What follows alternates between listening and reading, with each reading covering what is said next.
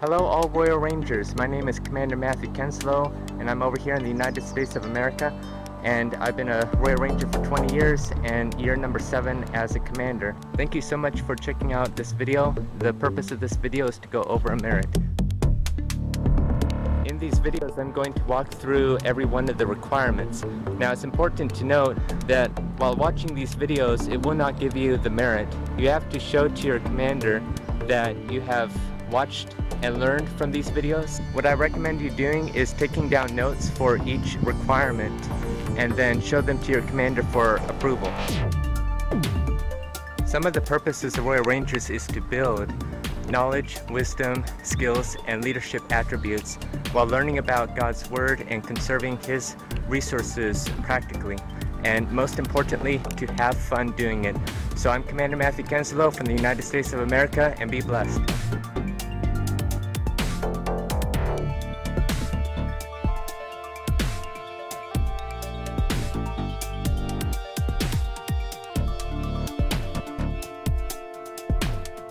Hi everyone, welcome to the Compass Merit. Let's begin with requirement 1. List the two main types of compasses. So here are the two main types of compasses. You have the base plate compass, because you have the base plate right here, and the compass right there. This is really good for maps, like if you're doing orienteering or if you're using a map, this is a very good tool to use. And then you have the lensatic one. You open it like this. And it's called lensatic because it uses a lens right there. And you would hold it like this. And you could shoot a bearing, meaning that you point this at a particular object and be able to find what the bearing is. But more on bearings later and what that means. And that's kind of it all what you're going to see in this video with the lensatic compass. But you could always learn more about it elsewhere if you're interested. It is a very interesting tool. But what we're going to be using most often are these, the base plate compass. Okay, let's move on to requirement 2. List the 4 main parts of a compass. So here are the 4 main parts of a compass. You have a rotating ring, and this is called the bezel or the housing. Inside you have a magnetic needle, so that's another part of the compass, and it always points north. Outside here, you have another arrow, and this is called the direction of travel arrow. It's named that because once you find the bearing and get this compass oriented, this points you in the direction that you're traveling. For the 4th and final main part, I'm going to bring out this compass because this one really shows the orienting arrow. Now, you can see an arrow inside here, and it shows north and south. And this is called the orienting arrow. And when you take a bearing, which we'll talk about later, you're going to rotate the compass so that the magnetic needle is inside the orienting arrow right here. And it's used for orientation so that you can orient the compass after you find the bearing. But more on that later. Just to say, you can still use this. This is somewhat like an orienting arrow because the orienting arrow points to the north in the housing right here. Okay, requirement 3. List the 8 major directions and their bearings. So let's start with the cardinal directions. These are the number 1 important directions that I'm sure that you're familiar with. North, south, east, and west. Let's begin with north, and by convention, let's put it up on top. If this is north, then the opposite is south. So north and south is pretty easy, but how do you know which one's east and which one's west? Well, I want you to think of the phrase, never eat slimy worms, or never eat soggy waffles. And there's more out there, but this is a mnemonic or a easy memory tool for you to use in case you forget. Now I want you to think of what clockwise means. Clockwise means that you're going around in a circle clockwise. So I'm going to put the 4 words clockwise. I'm going to match north with never, and I want you to notice why. The N goes with north, and soggy or slimy, the S goes with south. So if you go clockwise, never eat soggy waffles, the points are north, east, south, and west. So going clockwise, never eat soggy waffles, never eat slimy worms, north, east, south, west. Another thing that you could do, something that I did when I was younger, was think about the map of the United States. I live over here in Southern California, and all my life I've heard, well, we're on the West Coast. And so I always associated the left side being west and the right side being east. So that's another device, memory device that you could use. Now let's go on to the ordinal directions, also known as the primary intercardinal. Inter means between, and these points are right in the middle between the cardinal directions. So this one, for example, is right in between north and east, and we have a special name for that direction. So here are the ordinal directions: northeast, southeast, northwest, and southwest. So northeast would go here because it's right in the middle between north and east.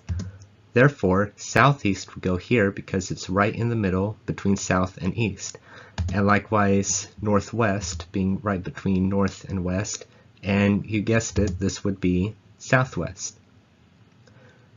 Now I just want to briefly talk about the secondary intercardinal directions. I'm not going to go into a lot of detail because it's not required, but these are points that are right in between a cardinal direction and an ordinal direction.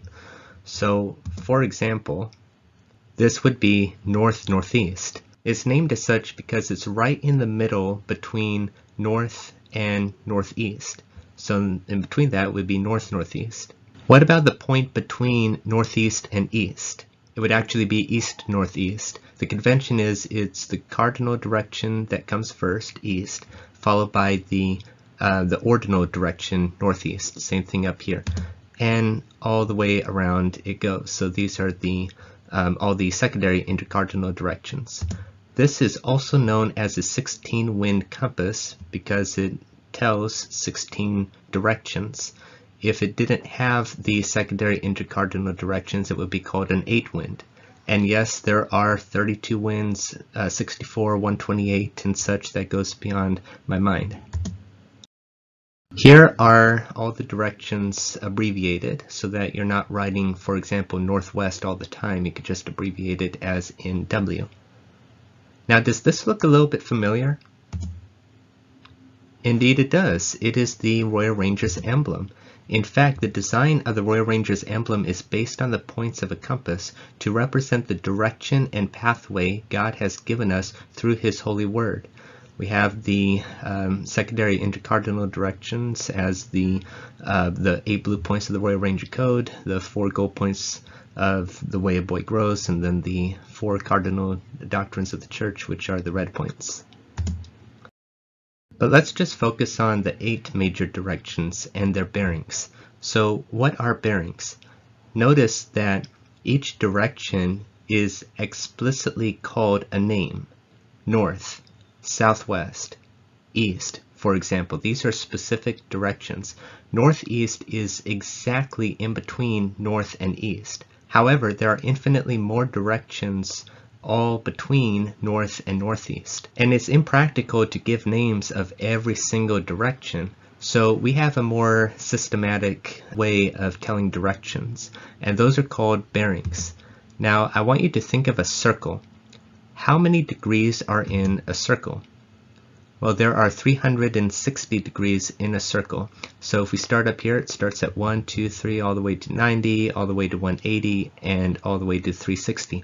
Now, I couldn't find a GIF that went all the way to 360 without going into the negative numbers, but if you imagine after 180, it would go to like 181, 182, all the way around.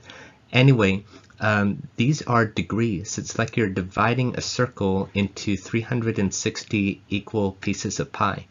Okay, so we call north 0 degrees. So by convention, we're just going to say this is 0 degrees, and we're going to go clockwise in a circle. So think about a right angle, and I'm not sure if you've seen a right angle before yet, but you'll learn about it sometime. But a right angle is 1/4 of a circle, which means there are 4 right angles in a circle. So if a circle is 360 degrees, divide that by 4 and you get 90. So north, the bearing for north is 0 degrees, the bearing for east is 90 degrees. And likewise, south is 180 degrees. If you heard about a 180, that's like you turned around. If you are doing drill commands at your outpost, you probably heard of about face, which is a 180 degree turn, which means that you face the opposite direction, you turn around. You call it 180 because that's half of 360, which is a full circle. So to recap, from north to east is 90 degrees. From east to south is another 90 degree angle. From south to west is another 90 degree angle. So 180 plus 90 is 270. And now another 90 degree angle from west to north brings you up to 360. So north is the only direction that has two bearings. It could be 0 degrees or 360 degrees, which is the same exact point on the circle. Okay, if northeast is exactly in between north and east, it makes sense that the bearing of northeast is half of 90, so that's 45 degrees. What about southeast? Well, from north to northeast is 45. From northeast to east, you add another 45. 45 plus 45 is 90. And then from east to southeast is another 45 degrees. So take 90 plus 45, which is 135. Another thing that you could look at is a right angle. Between the ordinal directions are right angles. So from northeast to southeast is another 90 degrees. So if you take 45 and you add 90, that gives you 135. And likewise from southeast to southwest, that's a 90 degree angle. So 135 plus 90 is 225. Also, from 90 to 135 is 45 degrees. From southeast to south is another 45 degrees. From south to southwest is 45 degrees. So 180 plus 45 is 225. So there's a couple of different ways to arrive at these bearing numbers. From southwest to west is 45 degrees. So 225 plus 45 is 270.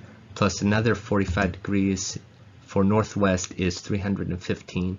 Plus another 45 is 360. So these are the bearings. So instead of saying northwest, you would say find a bearing of 315 degrees. All right, and these are well defined. Northeast by definition is 45 degrees. If you're going 46 degrees, that's not northeast anymore. If you're going 47 or 48 degrees, that's also not 45 degrees and therefore not northeast either. And this makes things a bit more practical, because now you could say, I want to go in a bearing of 22 degrees, or 218 degrees, for example. Okay, requirement 4. Define these terms: magnetic north, true north, declination, and magnetic variation. Now I want you to take a look at declination and magnetic variation. These mean the same thing. So declination, also known as magnetic variation.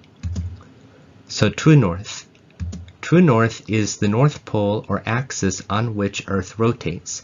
So this is Earth's axis and it rotates on it.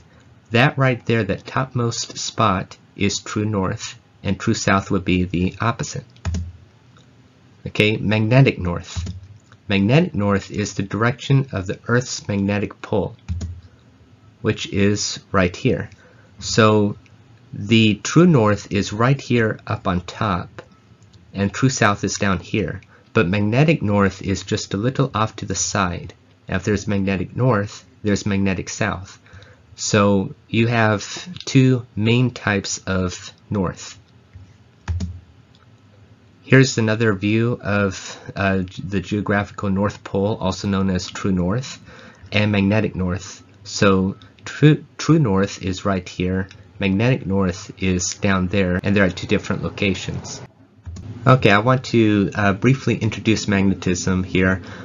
So here's a bar magnet. You probably played with magnets before, maybe Thomas trains, horseshoe magnets, or bar magnets. Well, magnets always have two poles. You have a north pole and you have a south pole. These lines are known as magnetic field lines, and these are invisible, but we do science experiments with iron filaments to visualize these magnetic field lines, or if we're drawing it out, we just draw arrows. So the magnetic field, or the magnetic force, goes from the north pole of a magnet and goes all the way to the south pole. So try and remember that. If you put a north pole and a south pole next to each other, they attract. If you put two norths or two souths next to each other, they repel. And you may have had experience with this with magnets when you try to put magnets together, and you might get them to touch, but they're just not going to stay. And you feel this repulsive force between these two poles. Well, that's because like poles repel, but opposite poles attract. Also, real quick, I thought I'd share, but if you have a bar magnet and you cut it in half, that doesn't mean that now you have just a south pole and just a north pole. You just created two smaller magnets with its own north and south pole and so on. So that brings up declination. Declination, or magnetic variation, is the angle between true north and magnetic north. Okay, so this is that image again, and let's say that you are standing right here somewhere around Maine or Vermont or New Hampshire, and you're using a compass and you need to know where north is. Well, north is right here. That's the North Pole. By definition, that is north, or a 0-degree bearing. However, your compass is under the influence of Earth's magnetic field, so your compass is actually going to point to magnetic north. And you would see that there's an angle between the two. That angle is called declination, and you've got to account for that, because although a compass is really precise and people's lives have been dependent on a compass, if you don't account for the declination, can be a question of life and death, because if you're a couple of degrees off and you're walking for a few hours, you might get lost. Okay, I want you to imagine the styrofoam ball as the Earth. And again, on Earth, you have the true north and you have the magnetic north, which I will denote as the blue tack and red tack respectively. So if you're standing right here, true north is in this direction, but your compass is going to point in that direction, and that's declination. Sometimes the declination is larger, and other times the declination is not at all. Because if you're standing right here, then true north is right up there. Your compass is going to point toward magnetic north. But in order to get to magnetic north, it must pass through true north. So in this case, there's actually no declination. But if you're just a little off to the side, now you can see the declination, and you have to account for it. And it can be a little declination or a big declination, depending on where you are on Earth. So this brings up the isogonic lines chart. So let's define some root words. Gon means angle, like a polygon, for example, octagon, heptagon, and so on. Iso means the same, and a or an is a prefix meaning not or without. So isogonic line. Okay, so iso means same, gonic refers to angle, so each of these lines that you see are isogonic lines, on which the angle or declination is the same. Isogonic, the same angle. So in other words, if you're standing anywhere on this line where it says 10 degrees west, the declination is the same by 10 degrees, and we'll talk more about that later. If you're standing right here in Northern California, then the declination is 15 degrees, and it's the same declination all the way on this line. Now, the agonic line is a special type of isogonic line on which there is no declination whatsoever. The declination is 0 degrees. Now real quick, why does it say east over here and west over there when this is the west coast and that's the east coast? It just means that these isogonic lines are pointed in the easterly direction, and these isogonic lines are pointed in the westerly declination right here. So once you know the declination, you either have to add or subtract from the bearing that you're given. So let's say that your commander tells you to find a bearing of 225 degrees. Well, if you're standing over here in northwestern Washington, the declination is 20 degrees east. So that means you either have to add or subtract 20 degrees from the bearing that you are given. Now, how do you know when to add and when to subtract? When I teach this, I tell my boys at Rangers to think of a number line. Okay, and I lined up 0 degrees with 0 right here on the number line. Now, on a number line, you know you have the positive numbers on the right and the negative numbers to the left. So I want you to visualize a big minus sign on the left and a big plus sign on the right.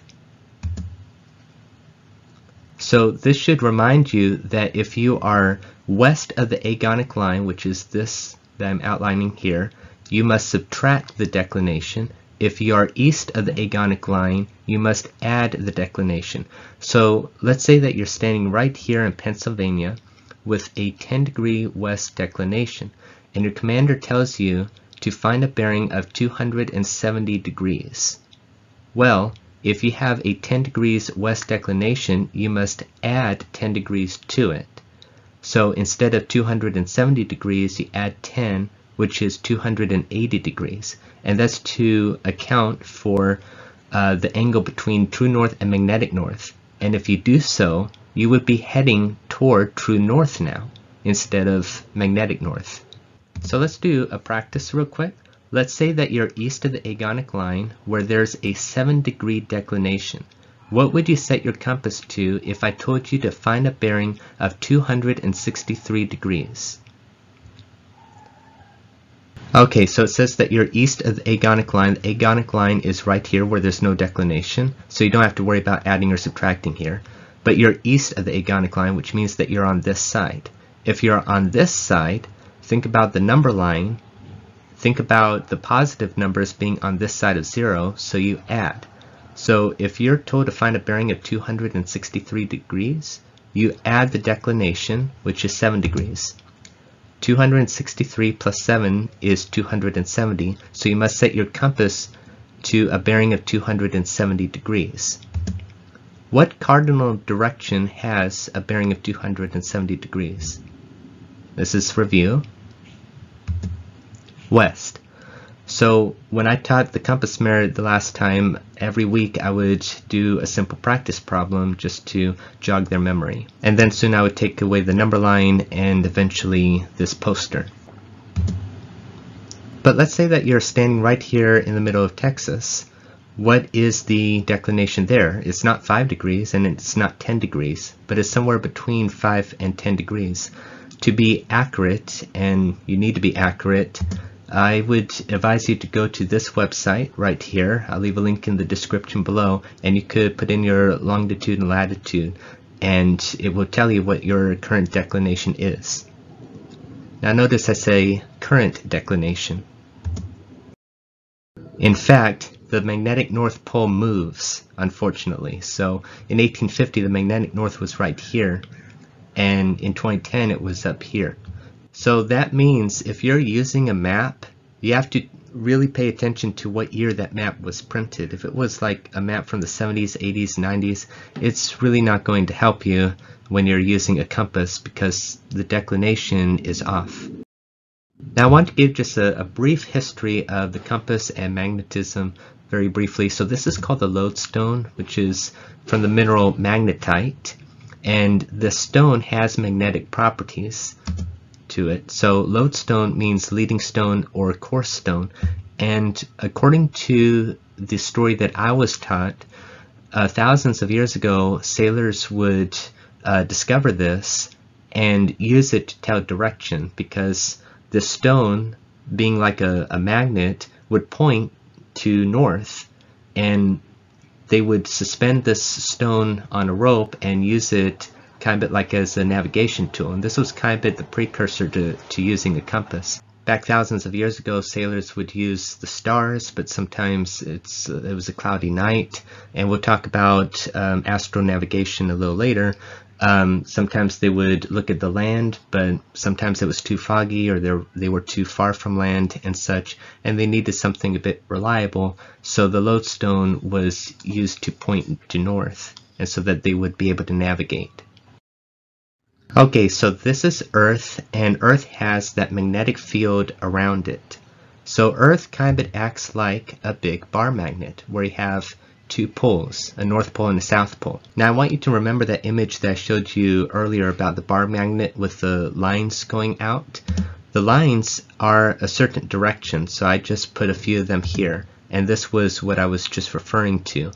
And remember what I said earlier, that the magnetic field lines go from the North Pole to the South Pole. Now something I didn't tell you, if you were to put a compass right next to a bar magnet, the arrows actually point to where the magnetic needle would point to. So if you're standing like right here, then the magnetic needle on the compass is going to point in that direction toward the magnetic north. But remember what I said, magnetic field lines go from the north to the south. Do you know what that means? It means that our North Pole is really a South Pole, and our South Pole is really a North Pole. So our magnetic North Pole is really a South Pole, but by convention we call it the magnetic north because it's close to the North Pole. Anyway, the last couple of times I taught the compass merit to my boys over the years, I said that, and they were really blown away by that. Okay, requirement 5. Demonstrate how to orient your compass. So now we're going to learn how to actually use a compass properly. So here's how you orient a compass. First, rotate the housing so that the north is lined up with the direction of travel arrow. Next, stand up straight and hold the compass up next to your side. But make sure the compass is away from anything metal, like your belt loop or perhaps a table or something that has metal to it, because the magnetic needle is going to be under the influence of any metal that is surrounding it. So you don't want that. But just keep this down to your side, a little away from your body, and look down at it, and you hold it flat like this. Not like this, or like that, but just like this. And then you're going to pivot or rotate your entire body until the magnetic needle is inside the orienting arrow, or pointing to the in. Remember, in this compass, it doesn't really show the orienting arrow, but again, the orienting arrow is an arrow that's inside the housing and points to the north in the housing. In this case, it has two long lines that glow in the dark right here. So that represents the point of the orienting arrow right there. And you want to turn until the magnetic needle is inside the orienting arrow. And therefore, you oriented the compass and you're now facing north. And there are some fancy compasses out there where you could adjust for declination. And now on to requirement 6, demonstrate how to find a bearing. Let's say that you're asked to find a bearing of 40 degrees. And just for the sake of simplicity, let's say that you're on the agonic line, you don't have to worry about declination. So this is what you do. You look inside the housing and you find 40 degrees. You rotate the housing until the 40 degrees is lined up with the direction of travel arrow, because you want to point in that direction and then head in that direction. That's the purpose of finding a bearing. Okay, once that's set up, you hold it as if you're orienting the compass down to your side, away from metal, flat like this. And then you rotate your body until the magnetic needle is inside the orienting arrow. There's also a mnemonic read in the shed, where the orienting arrow is the shed and the magnetic needle is the red. But sometimes the magnetic needle is green or another color, but the principle is to get the magnetic needle inside the orienting arrow. In other words, the magnetic needle is pointing to the north on the compass inside the housing. And if this way's north and you're going clockwise in degrees, this is 40 degrees from north. So this is a bearing of 40 degrees in this direction. And you will find a sighting point, which we'll talk about later, and you would walk toward it. Let's say that you're asked to find a bearing of 235 degrees. Well, you should rotate the housing so that 235 is in line with the direction of travel arrow. So if this is 220 and that's 240, then the tick mark halfway would be 230. And then you would just rotate a little bit between 230 and 240, and then that should be around 235. And now you would rotate your body until the magnetic needle is inside the orienting arrow. Just like that. Or pointing to the in right here. And now the direction of travel arrow is pointing at that direction of 235 degrees. One other thing is always keep the direction of travel arrow pointed away from you at all times. Okay, requirement 7. Give a good example of a sighting point. So let's say that you find a bearing. You find a bearing and you look down at the compass and you start walking where the direction of travel arrow is pointing. And then you keep your head down. Well, you're going to bump into things. If you select a sighting point, you could just walk to it. So here's what you do. You find a bearing and then you point it in that direction and you look up and you see a stationary object that is conspicuous or something that stands out. And it could be a tree, it could be a mountain, it could be a fence post, as long as it's stationary. Like it can't be your commander, it can't be a bird, it can't be a cloud, but just something in that direction, and then you walk to it and then retake a bearing and then select a different sighting point beyond that, and so on. So that's the purpose of sighting points. Requirement 8. List 3 methods for estimating distances and tell which is the most accurate method. So the first one is timing. This is when you know how far away a location is and you want to estimate how long it'll take to arrive there. You've got to know your walking speed. So for instance, if you walk 4 miles per hour and your destination is 2 miles away, how long will it take? Well, after 1 hour, you'd walk 4 miles. So if your destination is 2 miles, it would only take a half hour, so 30 minutes. If you're walking in rough terrain, your walking speed will probably be slowed. If you feel that you're walking half your speed in rough terrain, then you're walking probably at 2 miles per hour, and therefore, how long would it take to go 2 miles? It would be 1 hour. If you're walking 2 miles per hour, to walk 2 miles, it would take 1 hour. Next is mental measurements. This method is when you estimate how far away something is by taking what you are familiar with and applying it to unfamiliar places.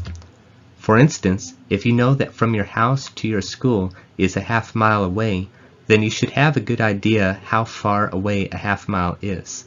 So for example, if you know that from your house to the fire station, let's just say it's 200 yards, then you have a good idea of how far 200 yards away is.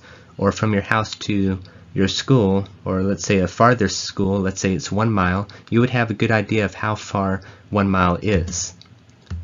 Another thing is a football field. A football field is 100 yards between the goal lines. So if you're standing high up somewhere and looking down, you could visualize, like, let's say 2 football fields. If you could visualize 2 football fields next to each other, that's 200 yards. So you could estimate distances using mental measurements by applying what you're familiar with to unfamiliar places, thereby estimating how far away something is, and then using timing to figure out approximately how long it would take to get there.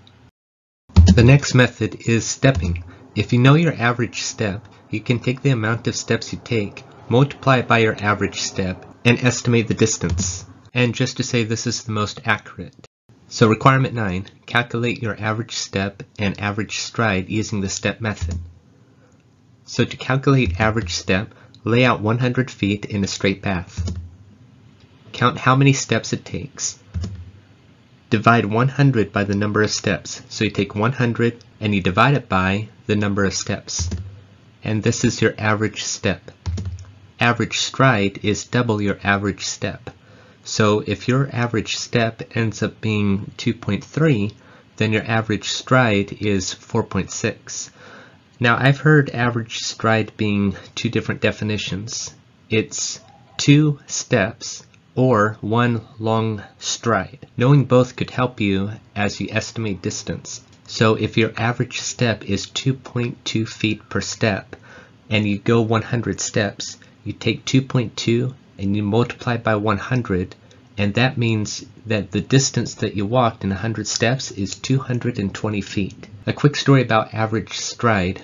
Back when I was teaching the astronomy merit in 2015, I needed 33 feet for a scale model of the solar system from the Sun to Pluto, and I wasn't sure with the dimensions if that would be 33 feet, so I thought, take the hypotenuse.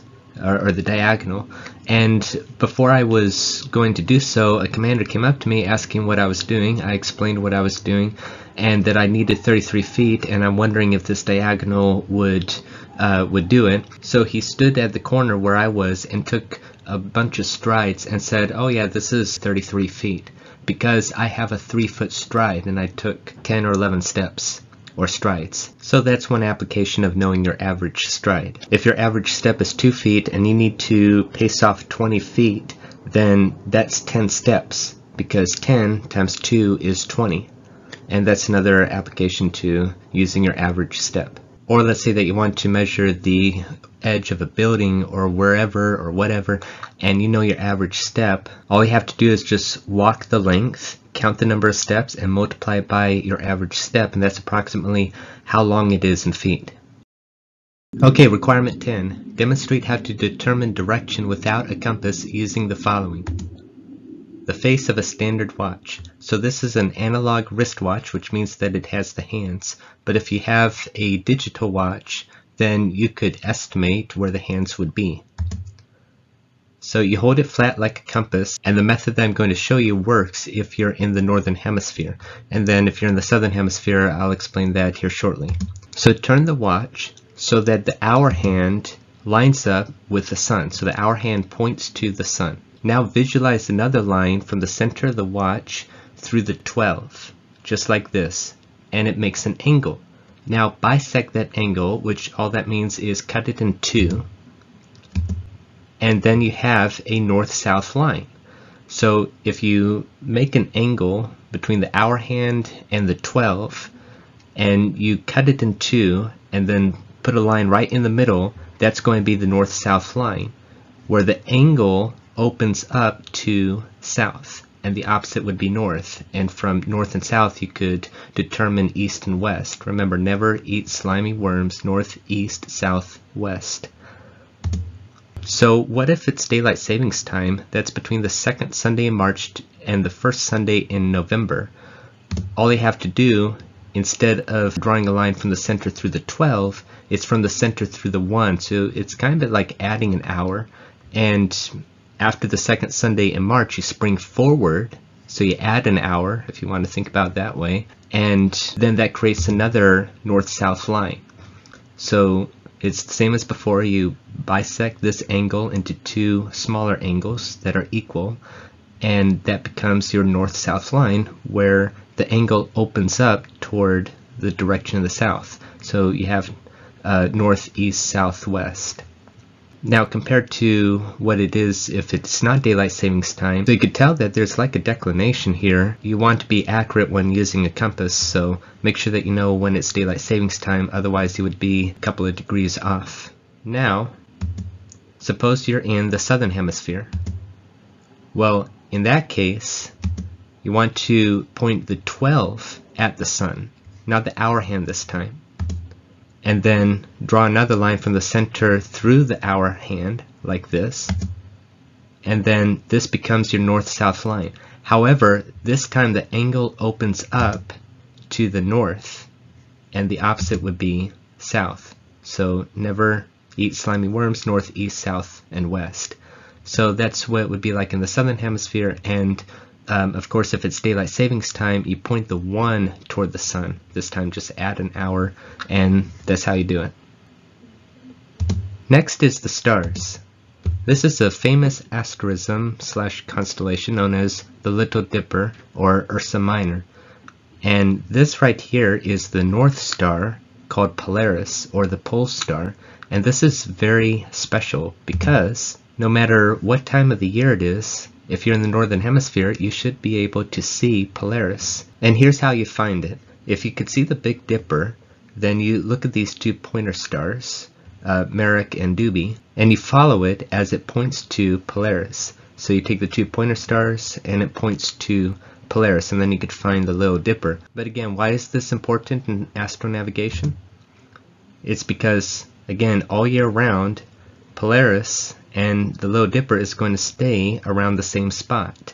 And Polaris itself, that star, the North Star, is going to stay at the same spot all year round. So this GIF right here represents a year going by. So if you go out at the same time every night and take a picture and make a GIF, this is what you would see for 1 year. So how does this work? Recall that the North Pole is the top of the axis on which Earth rotates, and right above the North Pole, or that axis, is the pole star, or Polaris. And that's why Polaris stays in the same spot all year round. And here's a bonus method. If you take a stick and you put it on the ground, it's going to cast a shadow. The first shadow is going to be right here. So at the edge of the stick's shadow, you would put something like a rock. And then you would wait about 10, 15, 20 minutes, and the sun is going to come over here and the shadow is going to move. You put a second rock or whatever right here. And then you take a step where the toes are right here and the heel is back here. And then if you extend your right arm, that's due north. And if that's north, you could figure out the other directions, north, east, south, and west. Something else to note is that the sun rises in the east and sets in the west. And so there's a saying, evening shadows point east. So if it's evening, then the sun is at the west side, and all the shadows are going to point in the easterly direction. And the opposite's true in the morning. And in the afternoon, around 11, 12, 1 o'clock, the shadows will be smaller, but the sun will be in the south, in the northern hemisphere at noon. Okay, requirement 11. Demonstrate your understanding of a topographic map, also known as a topo map, by doing the following. First of all, let's have an introduction to topo maps. Let's say that you're in the mountain ranges, and you want to take these three-dimensional mountains and map it out in a two-dimensional map, something like this. But at the same time, denote its elevation. That's what topo maps represent. They represent elevation. So to help that sink in, let me show you this graphic right here. These topo map representations represent these mountains right here. So for the steep mountain, it starts at 1440 feet above sea level, and it extends beyond 1840 or 1840 feet. Notice that the elevations are increasing by 80-foot increments. For instance, from 1440 feet to 1520 feet is 80 feet. So what the map makers do is they take the mountains and they divide it in increments, in this case 80-foot increments. Down here is again 1440 feet above sea level, and if you were to go all the way around the mountain and look down at it, this is what the shape would be.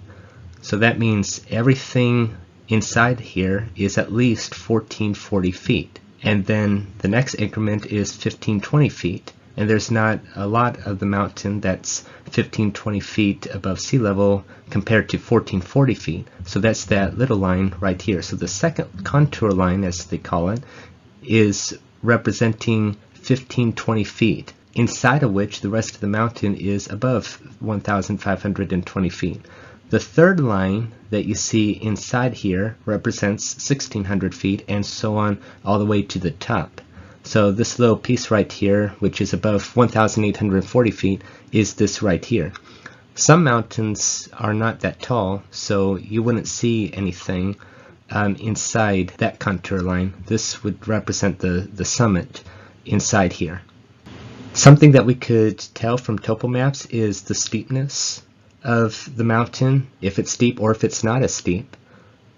The closer the contour lines are, the steeper it is. So if you could imagine, this little piece right here represents the same elevation as this right over here, if I'm doing a decent job drawing this.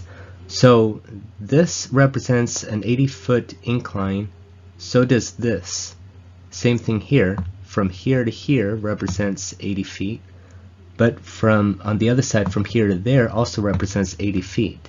So the same vertical distance is like stretched out right here versus over here. So this is more steep, which means that it's probably going to be tougher to climb versus this side over here. So on a topo map, you have contour lines and standard elevations, which you could see right here, all of these lines, again, they're called contour lines. Those are typically drawn out using brown. Okay, water, lake, stream, spring, marsh, water tanks. I mean, what's the standard color for water in illustrations? Blue. And you can see that right here. You can see a couple of lakes and streams or rivers. Okay, major vegetation such as forest, brush, and orchard. Well, what's the color of grass or the leaves on a lot of trees? Green. Highways and boundaries. Those are usually denoted in red. Man-made structures and place names, buildings, roads, trails, bridges, railroads. Black. Absence of major vegetation such as prairies, meadows, farms, and fields. White. Okay, demonstrate your ability to read a topo map. So go to your commander and he will probably give you this activity and these questions right here, and all you have to do is use the map to answer the questions. Okay, demonstrate your ability to identify topo map symbols and draw and label 10 topo map symbols from memory. So we're going to take a look at topo map symbols right now, and I want you to memorize at least 10 of them and go to your commander thereafter. Okay, so here are some topo map symbols. Let's start with this first one right here. This is a highway. Next is good road, and after that is private or bad road, which is why it's dashed. This right here represents a single railroad track, and if that's a single railroad track, then this is a double railroad track. This dashed line here represents a path or a trail. This represents a stream and a dam. Next, this represents an orchard, followed by evergreen trees. This represents a bridge, a stone wall, grass, and a marsh. Okay, up here, this represents a US route, and below it is a state route. These represent buildings, and this represents a school because it has a flag on top. This is a church because it has a cross on top. And then this one represents a cemetery. Here are telephone poles and power lines. This right here is a tennis court. And this right here is a baseball diamond. And then finally you have mountain ranges. Okay, describe what to do if you get lost. The first step is pray for God's help. Don't panic, stay where you are. Look for landmarks like towers, mountains, trees, etc. Mark your trail if you must move to an area with better shelter. And it's also good if you tell people where you're going and how long you're going to be out for before you leave for the adventure. Leave notes. Keep visible to aircraft, and there's like reflector mirrors, and also you could build fires. Usually things in threes represents an emergency, like 3 fires, 3 blows of a whistle, etc. Build or find shelter. Don't wait until dark. So you could build a primitive shelter. You could also use tarp if you have it, tarp and rope or a cord. Build a fire. Find water and make sure that you purify it. One of the most common ways to purify water is through boiling. Make rescue signals such as flares, and again whistles. You could blow in sequences of 3, and that is a sign of distress. And search for food. Okay, requirement 13. List 3 scripture references regarding features on a map, such as rivers, mountains, trees, highways, and cities. Let me introduce you to the concordance if you don't know what it is already. The concordance is a place where you have keywords, names, locations, and other keywords, and tells you a biblical reference that uses that word. Additional keywords to consider beyond these up here include vineyard, garden, road, trees, path, etc. Okay, and finally, requirement 14, successfully complete the compass skills activity provided by your leader. So this is a fun activity where you get to put the knowledge and the skills of using a compass to practice.